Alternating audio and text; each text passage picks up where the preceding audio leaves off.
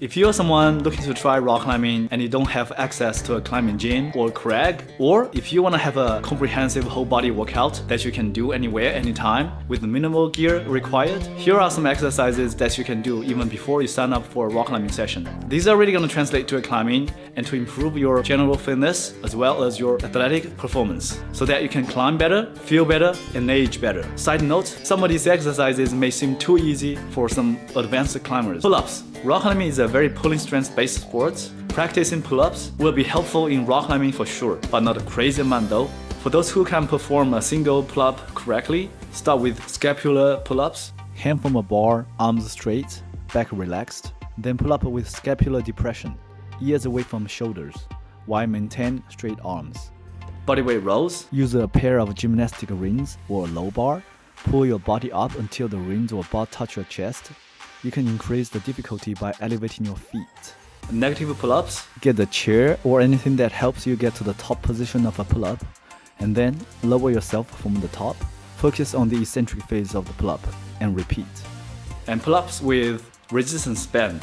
Use a heavy band at first and then go for lighter bands as your pull-up strength improves. In the end, you're gonna be able to do a full pull-up. Keep in mind, you could be good at pull-ups doesn't necessarily mean that you are good at rock climbing, vice versa.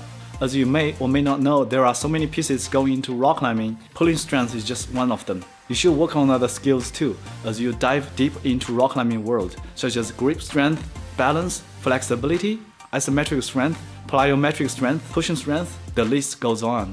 Pull-up is a great compound movement. I'm gonna make a more in-depth video about pull-up. As for the sets and reps, aim for 4 to 5 sets of 8 to 12 reps. Dips. Speaking of pushing, as I mentioned in previous video, it is a very important technique in rock climbing, which many beginner climbers neglect. The more you push, the less demanding on your pulling strength, and your arms are less pumping. Also, you'll be more balanced on the climb if you know how to push to adjust the center of gravity of your body. When you perform a dip, you are pushing your body up, very much like you push yourself up at a certain point on the climb. Start practicing dip on a bench or a ledge where you can get some support from your legs. After you master this, going for resistance band dips on parallel bars, then full dips. There are some dip and pull-up variations which target slightly different muscles.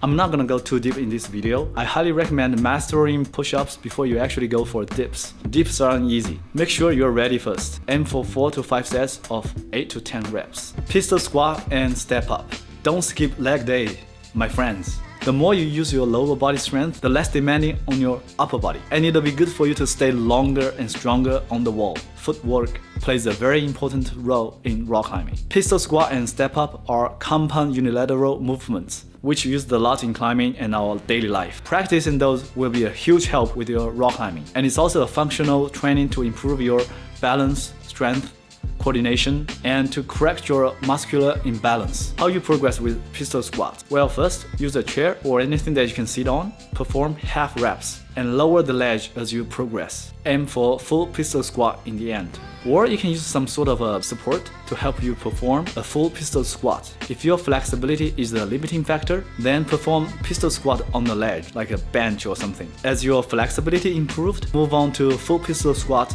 on the ground. As for step up, start with the low edge, add height over time. Aim for 4 to 5 sets of 8 to 12 reps. Make sure to work both sides. Glute, hamstring bridge. If you have a strong hamstring and glutes, it'll be easier for you to perform a heel hook and push your body up with your heel on the climb.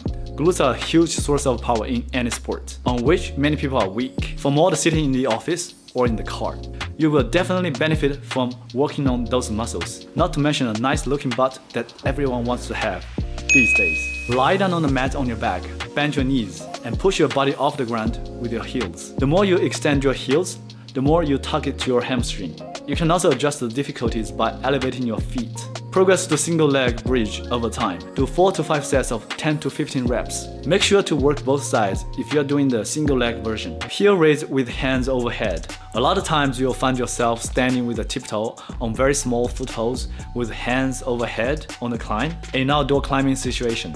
So practice movement will help your climbing, for sure. You can either do static holds or reps. Both of them work. Reps can help you reach stronger. Holds help you stand longer on a specific spot on the climb. Do 2 to 4 sets of 10 to 15 reps. And if you are doing holds, 3 to 4 sets of 30 to 60 seconds. Progress to single leg version once you master the 2-leg version. Core. No matter what sport you do, even in our daily life, core strength plays a very important role. You'll be able to move more efficiently with your limbs if you have a strong core. There's tons of core exercises out there, but let's keep it as simple as possible. If you're a beginner climber, the best solution is the simplest.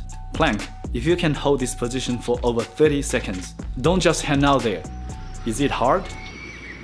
No, not really. It's comfortable.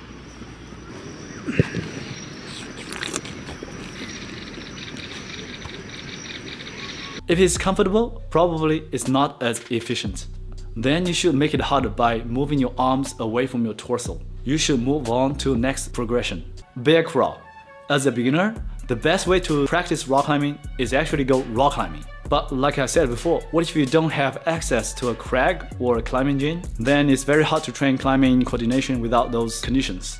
Don't worry, I got you covered. Since you can't climb on the wall, then crawl on the ground. This following exercise is from parkour/animal flow training. Here's how you perform it. Get down on the ground on all fours. Move forward, backward, side to side, or diagonally like you would climb on a route. This is a really good exercise to train your whole body in so many ways, such as strength, coordination, balance, core. The only thing that's missing out for rock climbing in this exercise is the pulling strength. As you can see, in barrel crawl, we push our body off the ground and move, whereas we put our body up and move in rock climbing.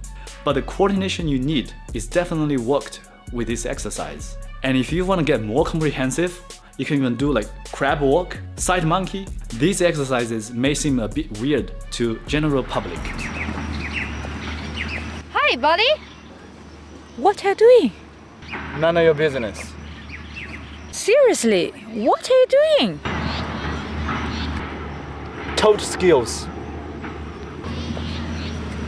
By practicing these grand movements, not only do you get to climb smoother on the wall, but you also get to live a healthier life as a human. Alright guys, that's it for this video. Keep training, keep climbing, keep safe, and I promise you guys that good things are coming around. See you guys in the next one. Peace.